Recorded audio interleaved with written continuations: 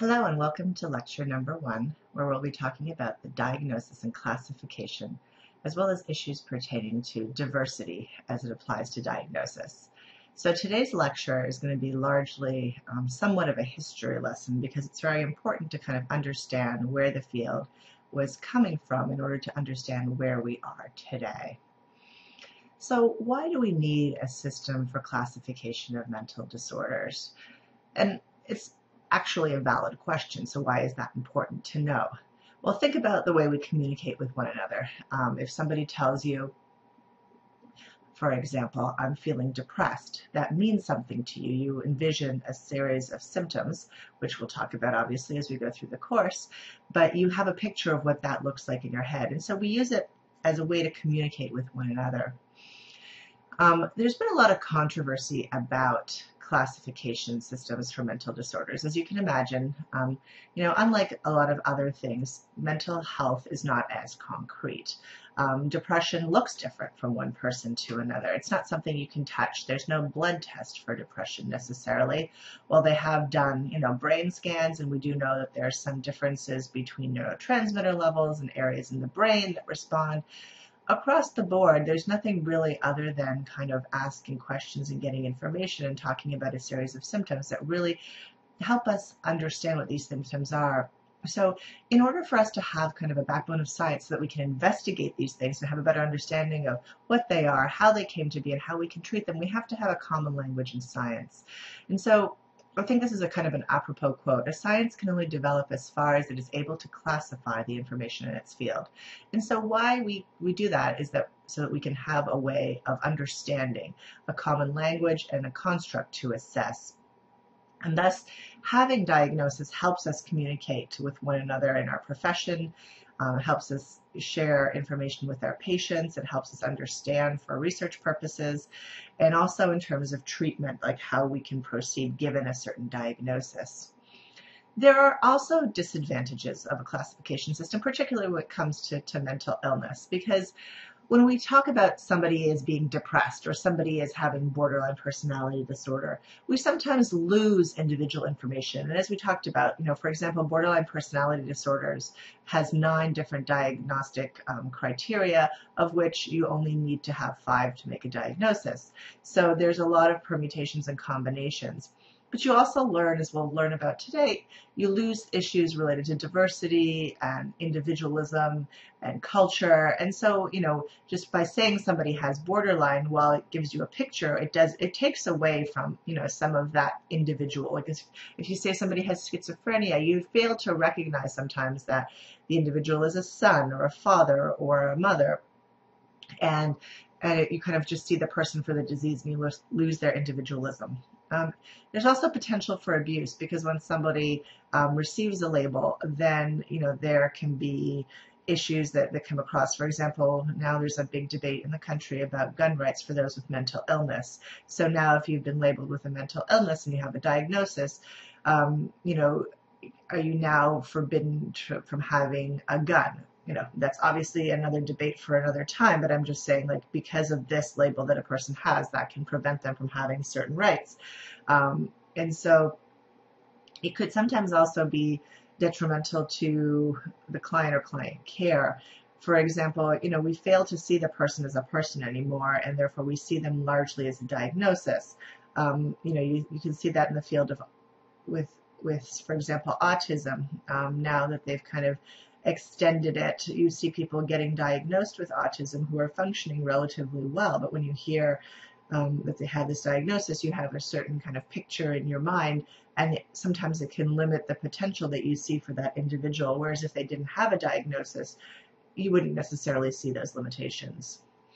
So in psychology and psychiatry, our Bible, quote unquote, is the DSM, the Diagnostic and Statistical Manual. This is where we, in North America, get our diagnostic information, and this is the book that you purchased for this class. We're currently in our 5th version. So The Diagnostic and Statistical Manual of Mental Disorders is still a relatively new book. It was first published in 1952 by the American Psychiatric Association. So this is not something that we as psychologists control. It is published by the APA, but what they call the big APA, as opposed to our APA, the American Psychological Association. It's the American Psychiatric Association, so it's a medical book. It was developed from an earlier classification system in 1918. Where the Federal Bureau of Census needed information on how to categorize people in mental hospitals, and so they developed, a basic classification system, which was then refined by the American Psychiatric Association. It also was based on systems that were used in the military, and they also surveyed about 10% of those members of the American Psychiatric Association, and they compiled a book. If you ever have a chance to kind of go back and look at this first book, it's actually very, very interesting how much diagnosis has changed in how short a time. I mean, it makes you recognize how new our field really is. It's very small compared to the big tome that you now have for this course.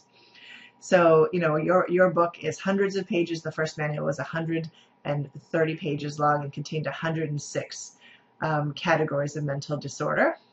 The next version, the DSM-2, was published in '68, so 14 years later. It now had 182 disorders, so you can see this is exponentially growing.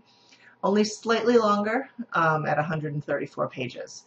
But the DSM-1 and 2 kind of reflect a very kind of, I want to say old-fashioned, but that's not necessarily how it is, but a more psychodynamic view of diagnosis. It was based on Freudian concepts. They defined mental disorders in terms of defense mechanisms and other kind of Freudian concepts.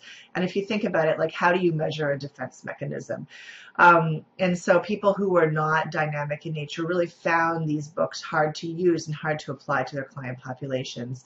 So we didn't have a lot of specific symptoms that were detailed, or we couldn't, concretize those symptoms and measure them. And so if you've ever took a course in the measurement of, or the construction of tests and item, things have to be measurable, and you want to have good inter-rater reliability. And that was very poor for diagnoses in DSM-1 and 2, which kind of defeats the whole purpose of a classification system. Now, it also made the boundary between normality and abnormality unclear. Now, that's again debatable as to whether there really should be a strict boundary or whether it should be a continuum, but there wasn't a clear definition of when something becomes a disorder.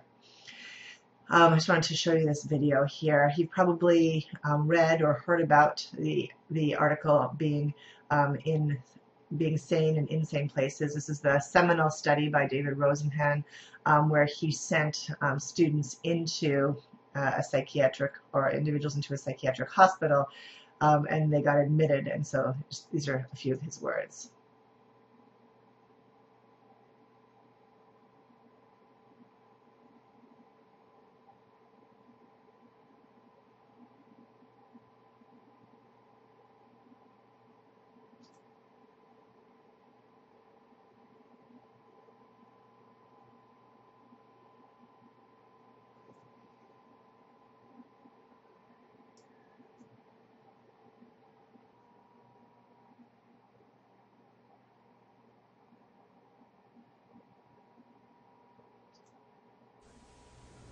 A different kind of criticism. Very human and very unhappy.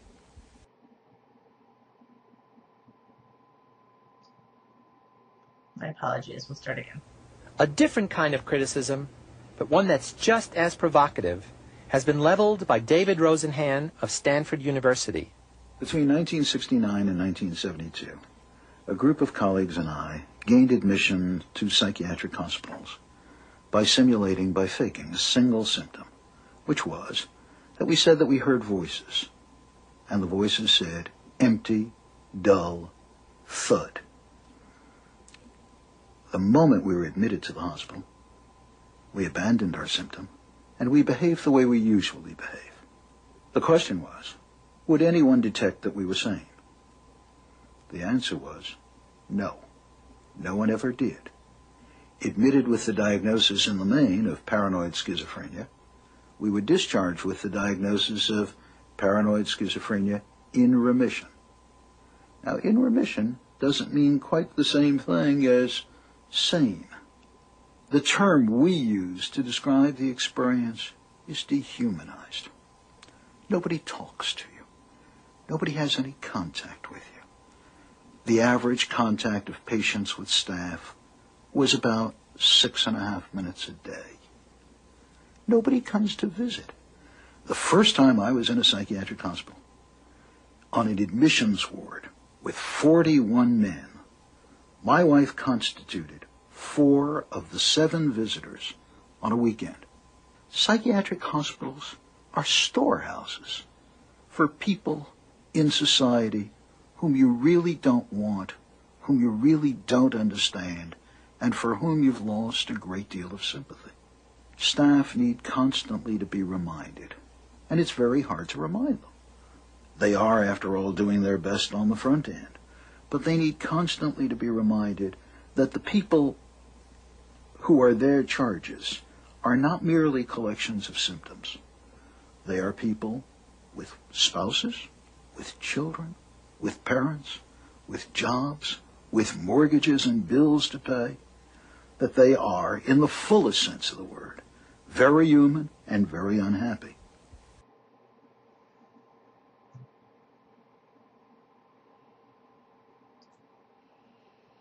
So it's very powerful, this study that Rosenhan set out to do. So he really wanted to talk about the subjectivity of diagnoses made with the DSM. And so he and some of his students and colleagues went to a psychiatric hospital in Pennsylvania and complained that they heard the words empty, thud, and hollow. They reported no other symptoms, but they were immediately diagnosed with paranoid schizophrenia. So over the next 3 years, 7 of his students and colleagues repeated this exercise in 11 other hospitals. And on average, they were medicated and held in psychiatric hospitals between 8 and 52 days. And he documented these experiences in some of his written work. And so if you're interested, I can send you the article that he wrote, but he claimed that based on these experiences, psychiatrists had no valid way of diagnosing mental illness. So as a follow-up to this, once this was published, a research and teaching hospital challenged Rosenhan to repeat this exercise. And so the staff at this hospital were warned that at least one pseudo-patient might attempt admission. And during that time where they were warned that somebody might try to come in as a fake patient, 43% of those admissions were believed to be an actor by at least one staff member. Interestingly enough, no actors were sent. So that kind of shows you that people often really don't have a good sense of who is and who is not mentally ill. Big changes kind of came for the DSM in 1974 with the decision to make a new revision. And Robert Spitzer was selected as the chairman of this task force. So he was chaired with the DSM-3 and DSM-3R. He was based out of Columbia University, New York Psychiatric Institute here in New York City. And he was really seminal in kind of viewing the way of psychiatric diagnoses the way we view them today. He passed away last year, but he was really kind of, seminal in this field. And so he and his group wanted to make the DSM nomenclature consistent with the International Statistic Classification of Diseases and Related Health Problems, the ICD. You've probably heard this book, which is published by the World Health Organization. The rest of the world uses the ICD for diagnoses. Here in the United States and generally in Canada as well, we still use the DSM, but internationally the ICD, which is published by the World Health Organization, is the manual that is used. So you should also gain some familiarity with this. That's also available online. So the revisions of the DSM took on a very wide mandate under Spitzer, and he made a committee of different members to look at different areas of diagnosis. If you're interested, you can Google this, or I can send you the link. There's an article in the New Yorker about Robert Spitzer and his contribution to to diagnosis. So one of the goals of the new DSM-3 was to improve the reliability of psychiatric diagnosis. As I mentioned with the previous versions, because they didn't use very concrete symptoms, it was very hard to have good inter-rater reliability. And so we were not seeing uniform practices across health professionals. And so it was very important to establish specific criteria that were objective and measurable in order that we could facilitate communication among mental health professionals and mental health research so we could advance the field in our understanding. The multi-axial system, this was the 5-axis system, was developed to get a more complete picture of the patient. So this was in response to the fact that people were viewing diagnosis as unidimensional. So if we looked at these 5 axes, which we'll discuss momentarily, you got a better understanding of how an individual function. So axis 1 was major mental health disorders, axis 2 was personality disorders and mental retardation, axis 3 was other mental health problems, axis 4 was problems in the psychological environment and difficulties functioning, and axis 5 was the global assessment of functioning, which was a number of 1 to 100 to kind of assess where the individual was. So the criterion classification system was based on a process of consultation and committee members. So they got people who were top in the field from around the world, and they brought them together, and they did this consultation, and they came up with these symptoms of the diagnosis. And so they wanted to make these categorizations based on signs, symptoms, and natural history rather than these psychodynamic assumptions of underlying causes. So we really wanted to see that these were measurable in discrete contexts. So the criteria for the major mental health disorders were expanded from the research diagnostic criteria and the Fager criteria, which were developed for psychiatry research in the 1970s. And then other criteria for the DSM-3 were established in consensus with other committee meetings. And so this approach, which some call the Chinese menu approach, like a little bit of this, a little bit of that, which obviously is not very politically correct these days, but is kind of seen as a neo-Kraepelian model, so after the psychiatrist Emil Kraepelin. But basically, it was almost the opposite of what DSM-1 and 2 were, because they were based on psychodynamic theory, so this approach was said to be atheoretical, and people criticized it for the like. And so the first draft of the DSM-3 was prepared within a year. It was a huge undertaking. They introduced many new categories of disorders, and then they had field trials where they kind of tested these out. And the NIMH sponsored this, the National Institute of Mental Health, and these field trials were conducted between 77 and 79 to test the reliability of these new diagnoses, which obviously in designing any new system of diagnosis would be very important to see if this is actually, reliable and valid out in the field. And it was very controversial to delete the concept of neurosis, which was seminal kind of in 1 and 2 and a key point of psychodynamic psychotherapy. And you'd see historically a lot of people were diagnosed with neurosis, but they felt this was very vague and scientific, and so they took this out. But there's a kind of almost an argument, I guess, between those who viewed the world more psychodynamically and behaviorism, which was also kind of emerging in the 50s and 60s, who were kind of against views of the world this way. So there was a lot of political opposition, and there was actually danger of the DSM-3 not getting approved by the APA Board of Trustees unless neurosis was included in some capacity. They actually reinserted the term in parentheses after the word disorder in some cases. So while there was an effort to remove it, as you see, it's not just based on science, there are also politics involved, and so neurosis was brought back in. So in 1980, the DSM-3 was published at 494 pages long, so it's now 4 times as long as the previous versions. Now has 265 diagnostic categories, so 100 categories were added. It came into widespread international use by multiple stakeholders, including insurance companies, which can be controversial because in order to get reimbursed, people had to have a diagnosis, and so they were using this book for diagnostic purposes. But it really has been termed a revolution or transformation in psychiatry because This was the first time that a lot of these things were objective, and we had a common language that was used among all people. You know, we had special criteria sets, decisions and rules, operationalization and blueprints. And so that's been continued into the use of the DSM-5 today. In '87, they published the DSM-3R, which was a revision of the DSM-3. It was also under the direction of Spitzer. Certain categories were renamed and reorganized, and there were significant changes in criteria. There were 6 categories that were deleted, while others were added. So controversial diagnoses such as premenstrual dysphoric disorder and masochistic personality disorder were considered and discarded.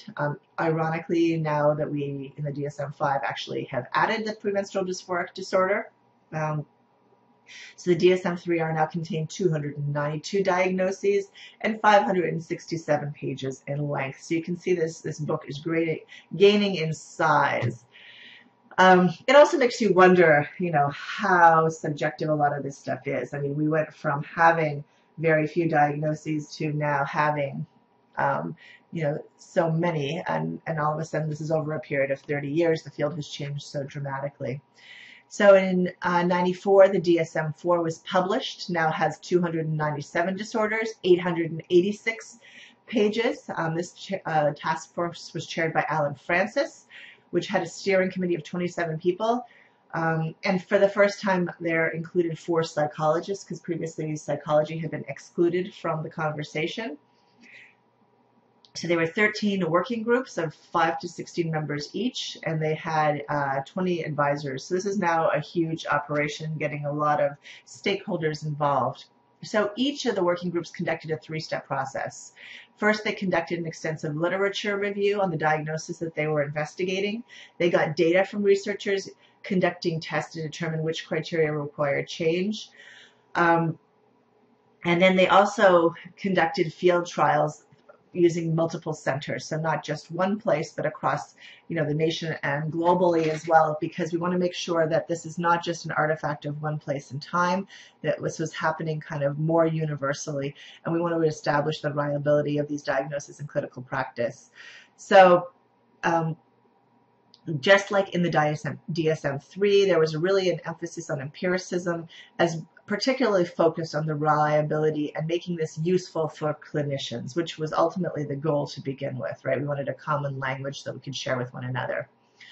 So another major change from previous versions was the inclusion of the clinical significance criteria. You've probably seen this. So each symptom, each diagnosis, you may have all the symptoms, but unless they cause a clinical significant change in people's ability to work or function, it would not be considered to be a psychiatric diagnosis. For example, like you can have a fear of spiders, but if this is not impacting your ability to function or work, this would not be considered a psychiatric or psychological diagnosis. The DSM-4 also added an appendix for culturally bound symptoms. So there are some mental illnesses or syndromes that are only recognized in certain cultures. So this is the criteria for clinical significance. So clinically significant distress or impairment in social, occupational, or other important areas of functioning. So without that criteria, you could not have a psychological or psychiatric diagnosis. A text revision of the DSM-4, known as the DSM-4 TR, was published in 2000. And it was largely the same thing. There was just a few text changes, hence known as the text revision, gave some additional information, and some of the diagnostic codes were updated in order to have consistency with the ICD, which was that international diagnostic book that I mentioned to you. Some of the problems that were highlighted with the DSM-4 is there was frequent comorbidity, like you'll see a large degree of overlap between many disorders such as anxiety and depression. There was an increased use of the term NOS, so that's not otherwise specified. And so it didn't have any particular criteria, so if people kind of felt that there was like, you know, kind of it looked like a duck and smelled like a duck, even though it didn't have the characteristics of a duck, they could now kind of label it a duck. So if it looked like depression, but you didn't meet all 5 criteria, you could give somebody a depression NOS, which would then, you know, get you insurance reimbursement. And There was also a lack of support for the categorical classification scheme, so like kind of this all or nothing. And so we know that, people don't, it's not like if you suddenly have 5 symptoms of depression, you're depressed, and when you have 4, you don't have impairment. It's more like it's on a continuum. So they were finding that with the NOS diagnosis, up to 1/4 of all adults got this diagnosis. And so people were referring to this as kind of a garbage diagnosis. And you'll see, especially in the forensic world, I work with sex offenders, and you'll see in the civil commitment proceedings where people have to have a diagnosis in order to be civilly committed, you see a lot of, NOS diagnoses, because there's, they need to have a diagnosis in order to civilly commit them. So what you guys have now is the DSM-5. That was published in 2013 by the APA. It's been, controversial and kind of slow to break ground, but that's what we're using now. It's somewhat of a moderate alteration or modest alteration of the DSM-4, still a categorical classification system. It was supposed to be more revolutionary. They were talking about it being a continuum. Ultimately, that's not what came to be.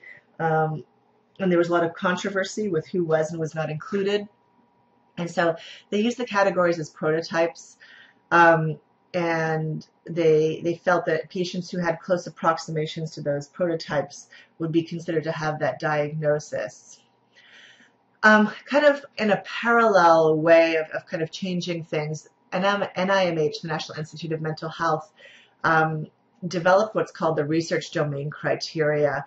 So there was, an ongoing concern as we're getting more and more research in a lot of these diagnoses that these categorical ways of diagnosing really don't apply. And so what the NIMH did was it developed what's called this RDocs initiative. And it's meant to free scientists from designing research based on traditional diagnoses. For example, before, if I wanted funding from the NIMH, I would say I'm doing a study of anxiety or a specific, social anxiety disorder, which meant a specific sort of symptom presentation. But now what they're doing is they're encouraging individuals to explore groupings based on genes, behavioral presentations, physiological traits, or brain imaging findings. So they've really gone more to the biological aspect of behavior. It's very hard now to get any funding for mental health research from NIMH without including biological measures of like neurotransmitters, brain imaging, things like that. And so they feel that by including these kinds of criteria and having more homogeneous subjects that we're studying, we'll have improved treatments that are being developed. So, as I said, NIMH no longer funds studies of diagnostic criteria, but we must rather look at understanding causes and consequences of domains of construct. So the biological basis of auditory or visual perceptions and functioning and things like that. And so the process, the development of the DSM-5, which is what you're doing today, started in 1999. In 2000, with an evaluation of the strengths and weaknesses of the DSM-4. So in 2007, the DSM-5 task force was approved. It consisted of 28 members, including a chair and vice chair, Cooper and Regier, who are kind of psychiatrists who were who do a lot of research on understanding the causes and consequences of mental illness. And they represent scientists from psychiatry mostly, but as well as other disciplines and clinical care providers. And this time they actually included consumers, meaning those diagnosed with mental health issues, and family advocates as well, as part of their task forces. So similar to previous ways of developing, they got diagnostic work groups, they reviewed literature, they got research, they recommended changes, they conducted multi-center field trials to look at the utility and reliability of diagnosis. They also then posted a call for the public and professionals to review drafts of what they'd done and to provide feedback, both in 2010 and 2011. There were a lot of criticisms of the process. Some people viewed the DSM to be too pharmacological, so anybody who had links to the pharmaceutical industry was potentially excluded from being on the task force. So actually Spitzer and many of his colleagues were not able to be on the task force, and he was, as you remember, the person who was seminal in developing the DSM. It was too secret. The APA enforced non-disclosures agreements, making the entire process secret, which I don't understand why that would be the case. One would probably want to have as much input. And it was too exclusive, so it was only the world-renowned scientists that were chairing these work groups, and they felt like it was not inclusive enough. So in terms of the changes and what you see now from the DSM-4 to the DSM-5, it's better coordinated with the ICD-11, which is the latest version of the ICD, so that there's better communication internationally. There's been clamor kind of here in the U.S. to just get rid of the DSM altogether and just use the ICD, since that's what the rest of the world utilizes, but it's not necessarily taken traction. Part of the reason may be that the APA gets a lot of its funding from selling this diagnostic manual, is one rumor. I don't know how true that is. It also is reflecting more developmental perspectives, both across and within categories.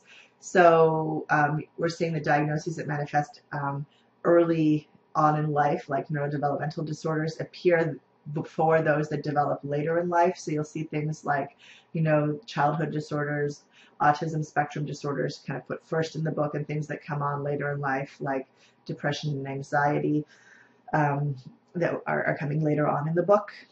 And it also reflects more of a dimensional approach. So we're seeing kind of the internalizing symptoms such as anxiety, depression, somatic symptoms appear first within those disorders that manifest in adolescence, and then externalizing kind of disorders that appear afterwards in the book. So why she would be coordinated with the ICD? As I mentioned, I think the more that we can have in common and the more that we can communicate, globally about these things, the better it will be. I mean, we don't want research that's only North America centric. We want to have, because obviously we are a culture and a community where people come from all over the world. So just to compare them, so ICD is produced by the World Health Organization of the United Nations. The DSM is produced by the American Psychiatric Association. The ICD is free. As I mentioned, the DSM is produced by the APA, and they generate revenue based on it. The use of the ICD is for countries to get statistics on mental health issues, as well as for frontline service providers. The DSM is primarily for psychiatrists and insurance companies. The ICD is more global. The DSM is primarily US-based and Anglophone. The ICD was approved by the World Health Assembly. The DSM is approved by the APA Board of Trustees. The ICD covers both mental and physical health conditions. The DSM is only mental health conditions. And the ICD is currently the required diagnostic system by HIPAA and the US federal government, where the DSM is not required. So my sense is that within your lifetime, we're not going to be using the DSM anymore, but we still primarily use it in psychology. The other big change is that they dropped the multi-axial system. I'm still not quite sure how I feel about this. I mean, I grew up with the multi-axial system, so, it's hard for me to change, but we don't have that anymore. So disorders that would have been listed separately on Axis 1, 2, and 3 are now simply listed as independent diagnoses. So Axis 4 material, which were environmental, psychosocial problems that may have affected diagnosis and treatment, are now listed as ICD-5 codes. And then the global assessment of functioning, which was the Axis 5, is now optional, although you can administer the World Health Organization disability schedule as well, and there's a link for it. You can Google it, obviously, online. So as I mentioned, the axial system was dropped. So before, this is what it looked like under DSM-4. So James Jones would be major depressive disorder and alcohol dependence on Axis 1. If you had a personality disorder, antisocial, you'd label that on Axis 2. He also had cirrhosis of the liver, which is a medical condition, which we would label in Axis 3. Axis 4 would be any psychosocial or environmental problems that he had. So he has relationship problems with his spouse. And Axis 5 was the global assessment of functioning on a 1 to 100 scale. And these were broken down in 10-point criteria. So here he got a 60. So as you can see, this I found this relatively useful. They felt like this was no longer useful, and so now in DSM-5, this is what it would look like. James Jones has major depression, alcohol use disorder. Here's the kind of the continuum spectrum because we label it as severe. He also has ASPD, cirrhosis of the liver, and relationship problems, and that's the ICD code. There's no NOS anymore. Instead, we indicate the severity of the disorder as mild, moderate, and severe, or we can use other specified, and then we would have to explain why the person didn't meet the criteria. For example, the episode was short or there were insufficient symptoms. Although I'm now seeing other specified replacing NOS, although at least we have a little bit more information now. Or we can use the classification unspecified if there's insufficient information or they choose not to make a diagnosis for a variety of reasons. So we're also seeing that as well instead of NOS. There remain to be concerns with the DSM-5. As you can imagine, there's never consensus among anybody in our field. So it still remains a product of historical precedent. And who is on the committee. There's, politics involved in my field. There was a lot of controversy about whether we should include hebephilia, which is those who have attraction to adolescents, and there were people that said they should include it, other people that said they absolutely should not include it. Ultimately, it ended up being not included, and it still is very culturally specific, so it's very much bound in North American culture. There's continuing debate about construct validity and reliability, even though significant efforts have been made to standardize the criteria and get better inter-rater reliability and controlled research. They feel that stating that the DSM is empirically sound or founded in empiricism is somewhat overstated, and that we still don't have a good understanding of the pathology or cause of many disorders, which then undermines the construct to begin with. And so we still have the whole categorical versus dimensional argument. When I taught this course 10 years ago and they were talking about the DSM-5, we were almost certain it was going to come out as dimensional. It was kind of a shock to many of us since this was top secret that it still did. So, you think about for example, the continuum of social anxiety disorder. We have people who are very shy. At what point does it become a disorder? Where are we labeling that? Sometimes it feels like arbitrary lines in the sand are being drawn. They feel, a lot of people feel that having a fully dimensional spectrum would better represent the evidence that we have in the field, that these are not distinct categories, that these are really continuums of symptoms. So why should we have a dimensional approach? This way we don't lose information. So people who have, kind of 4.5 symptoms don't get the disorder, but people who have 5 do. And it also, in terms of behavioral purposes, it helps for treatment. It reduces diagnostic overshadowing so that, when we then have a fuller understanding of symptom presentation.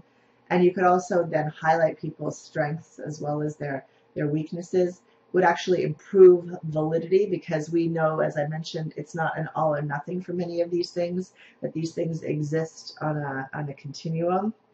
And we see that there's a lot of similar underlying pathology for many of these disorders. For example, if you have a family member with bipolar disorder, their relatives can then exhibit symptoms of depression, schizophrenia, or bipolar disorder themselves. So there seems to be some underlying genetic component that is shared among many of these disorders. It also is argued that having purely symptom-based diagnostic criteria fail to take into account the context in which a person is living, or whether it's simply a response to kind of an ongoing situation like a bereavement, or just, challenging life situation. Your child just has cancer. Obviously, you're going to develop a lot of anxiety. And so, you don't want to be diagnosed with an anxiety disorder when there are life events that kind of can explain those symptoms. And using the distress and disability for many disorders didn't solve the problem of false positives, because we don't specify the level of impairment. So, obviously, again, if your child, for example, has been diagnosed with cancer, your ability to function is going to be impaired, but does that mean you have a psychological diagnosis? It's not clear. There's still a lot of political controversy. So because there's a lot of, people who take money from insurance companies and pharmaceutical companies, they feel like these companies have undue influence over what these diagnoses came to be. And they argue that the expansion of some of the diagnoses, like premenstrual dysphoric disorder, for example, is just a ploy by the pharmaceutical industry to now have a diagnostic criteria so they can prescribe more medication to women. So just remember that the DSM-5 is really a psychiatric textbook to present kind of a common language for us to use, but it can also be thought of as a diagnosis textbook, so it kind of talks about how we can think about these disorders. It's a living document, so this is not the final version of it. This is going to change in your lifetime, but it's kind of the best at what we have right now. It's giving us an understanding of trying to understand the validity of these diagnoses. So one important issue that we're going to be highlighting throughout this course, and I want you to think about throughout your career, is how diversity and culture impact diagnosis, because we are each individual based on our our gender, our sexuality, our gender, our race, our ethnicity, our culture, our religion, our age, and all these factors influence how symptoms are presented across the lifespan, across the world. And we want to be understanding these things in those contexts. So always take into account those issues. One thing that's been very controversial has been homosexuality. So homosexuality used to be a diagnostic criteria in the DSM, and it was included in the DSM-2. The DSM-2 didn't list homosexuality as a diagnostic category. Robert Spitzer, who was involved in the DSM-2, they organized a vote and they confirmed that they would eliminate homosexuality as a diagnostic category, but they would change it to sexual orientation disturbance, so that somebody who, for example, was gay or straight and didn't like that could be considered to have a sexual orientation disturbance, but not surely by being homosexual would you be labeled as having a psychological diagnosis. There was a lot of controversy with this. This is Robert Spitzer who's kind of talking about this decision here.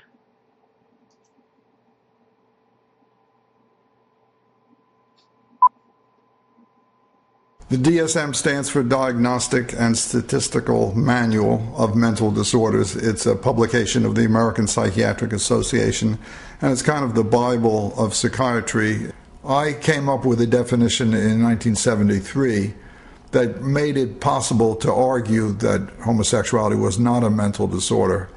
I mean, the gay activists have taken the viewpoint that from a political strategic point of view, they do better if they can convince society at large that once you're homosexual, you can never change. And I can appreciate that that helps them politically, and I'm sympathetic towards their political goals, but I think it's just not true.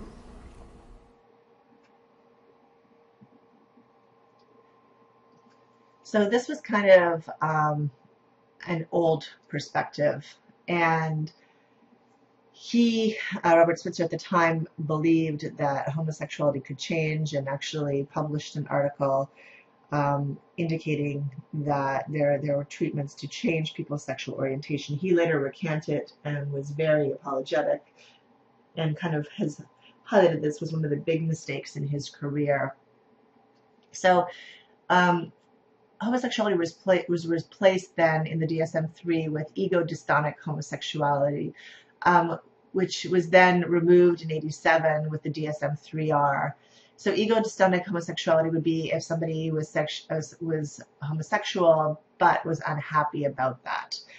So as recently as the DSM-4, a category of sexual disorder not otherwise specified was included, which could include persistent and marked distress about one's sexual orientation, but we have removed this for the DSM-5, although transgender individuals may still be diagnosed with gender dysphoria. And so we have to be very careful about pathologizing things that are culturally bound. For example, in many cultures, homosexuality can still be viewed negatively, and it's not necessarily that the person feels bad about their sexual orientation, but rather the viewpoints of the culture in which they live.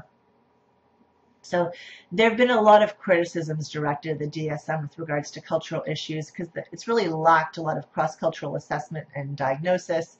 And there's a lot of, we see overrepresentation of marginalized groups, for example, poor individuals and ethnic minorities tend to be diagnosed with schizophrenia at higher rates than more affluent or white individuals. So we see a lot of overdiagnosis, underdiagnosis, and misdiagnosis from underrepresented and marginalized groups. It's just, which is obviously there's a problem there. And a lot of people, kind of question who defines what abnormal is, and what does this mean when it's pertaining to other cultures? For example, certain religious groups believe that you can be possessed by spirits, or that you hear voices, or in the Native American tradition, you have spirit encounters where you see things. So, according to our DSM, that would be, hallucinations. So would that person then have schizophrenia? But this is really, viewed very appropriately within the culture. So DSM-5 offers two tools for assessing cultural features in the context of an individual's illness. So there's kind of guidelines for cultural formulation, which calls for clinicians to assess people's backgrounds and reference groups when looking at these symptoms, possible cultural explanation for clients' issues, and cultural components that may affect the client-counselor relationship. So for example, I once interviewed somebody who belonged to a religion where people would become possessed by spirits during the service. Spirits would enter the body, people would become possessed, and people would very strongly believe this. But within the context of their religion, this was very normal. It's not normal within my religion or my cultural perspective, but I understood it within that individual's perspective, and therefore it was not labeled as any kind of, for example, psychotic symptom, where it would be if I was just, to the norm which I was referring to, it would be considered to be strange, but within their culture, it was considered to be perfectly normal. You also want to look at components that may affect the way that the client interacts with you, be that socioeconomic status, gender, ethnicity, language, culture, that people are coming from, and how that may impact their ability to kind of share information with you and your ability to get information from them. New to the DSM-5, on page 752 of the DSM-5, is the cultural formulation interview, which is a semi-structured interview that can kind of help you obtain information about the impact that culture may have on somebody's presentation and care.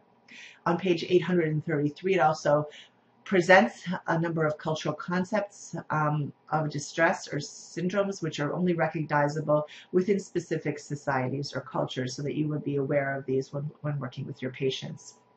So now that you know about the history of the DSM, our classifications in psychopathology: splendid fictions, compelling notions, austere formulas devised to give coherence to their inherently imprecise subjects.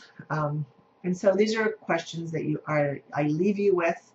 I don't think we have any good answers. Sometimes these things give us more questions than answers, but I think these are very important questions to have as you go forth. As I said, in your lifetime, these things are still going to change, and we want as much as possible for research to inform these decisions that we make.